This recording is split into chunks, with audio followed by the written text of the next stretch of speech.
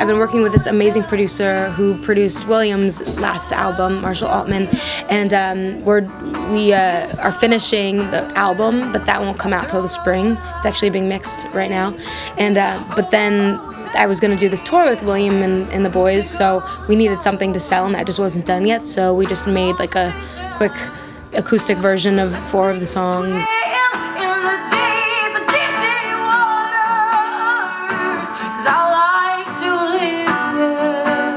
I usually play with a full band, but it's for my first tour, it's just more convenient and a good experience just to play with myself and the guitar and piano a little bit. And then, yeah, so the EP is more just acoustic.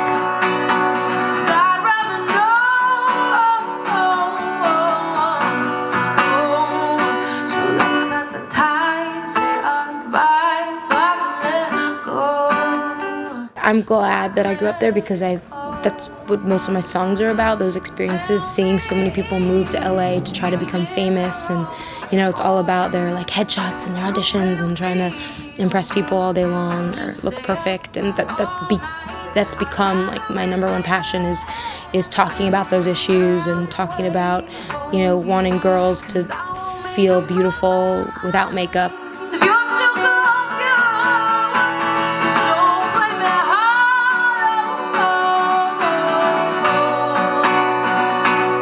That just birthed a lot of passions in me about everything from, you know, writing about, you know, homeless people and vanity and drugs and, you know, just crazy things, and seeing how the media is so influential over the whole world and how people are obsessed with, you know, Us Weekly and famous people.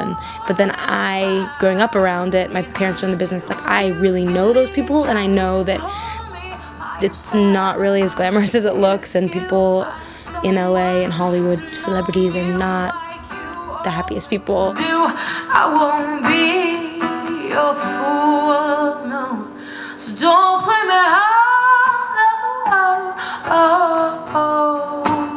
If, you know, cool projects came up, then cool, but if not, I always was really doing music, and that was more my heart.